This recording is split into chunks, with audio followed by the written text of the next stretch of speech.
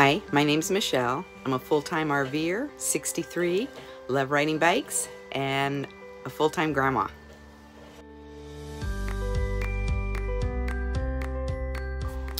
I chose the Galaxy 500. It had the small frame, as I am what they call vertically challenged, 5'1". We did have to tweak it a bit for the reach for me to be able to reach comfortably the handlebars from sitting on the seat. We just turned the gooseneck around. That gave me about 2.5 to 3 inches.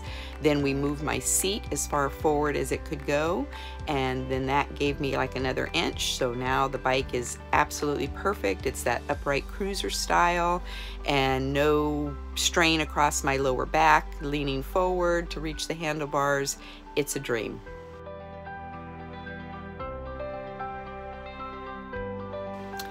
When I bought the EVELO, I had been riding a Pedigo electric bike for about 10 years, and I knew the, everything, the technology has only improved. So with the EVELO, with my Pedigo bike, I hated shifting, and it was clunky. It would, I just didn't get gears. I just really didn't get gears. I don't understand them apparently. So I just hardly ever shifted. So now with the EVELO, I wanted the automatic transmission. However, I do find that I'm usually not using the automatic transmission. I'm using the manual transmission because shifting is effortless and it makes sense. It shows you the lights on the dial increase as you're climbing a hill, so oh, climbing a hill you go this way, coming down you go this way. So, and with the belt drive, which was something I definitely wanted because I've had shifting gears, and every time I tried it seems like I would jump the chain, and then you got greasy hands, greasy fingers. The husband is swearing under his breath, because ultimately he's the one that has to help fix it. And so this is, it's just literally effortless. I just can't tell you, it is so smooth and just no thinking involved. It's just so easy. And so we always rode like 20 to 30 miles on a given day, and riding along the coast here in Half Moon Bay, and now I just do it without even having to think about it. It's just, I can't wait. Every day I want to get on my bike because it's just so easy to ride it.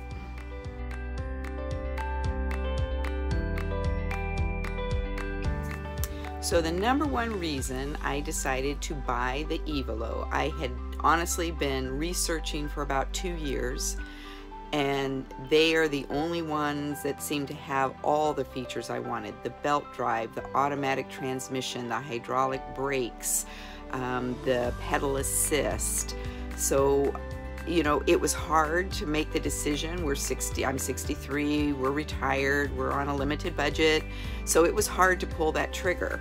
I was, $4,000. I did get the $400 off buying it at the end of the year. But still, it's a huge investment. So, I knew I had my old bike for 10 years, so I said, well, let's prorate this out. And but I just finally, like I say, they had everything, all the reviews that I had read on them, and their customer service. That was the other issue I had. It was kind of scary to buy a bike in a box and not be able to go sit on it and actually try it out before I bought it. So but I read all their customer, and like I say, I took 2 years. I've been emailing back and forth with Graham at EVELO for 2 years, and they've just been wonderful. And like I say, the little issues we had with the distance for me and their solutions, they responded back with an email, usually like within an hour. And so their customer service was probably the number one reason, and the fact that they had all the features that I was looking for in a bike.